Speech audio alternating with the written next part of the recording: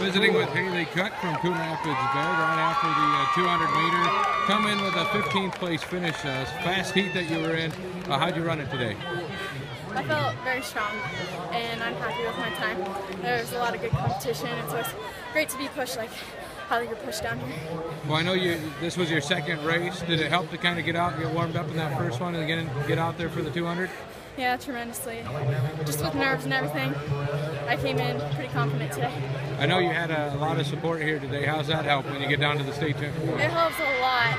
It's always great hearing them cheer and all that. So I have a great support base, so it's nice. Any thoughts about your first two runs this morning? Like I said, I'm pretty happy, and I'm glad I could make it down here one last time and everything, so it's nice. All right, well, congratulations on your first two runs. Thank you.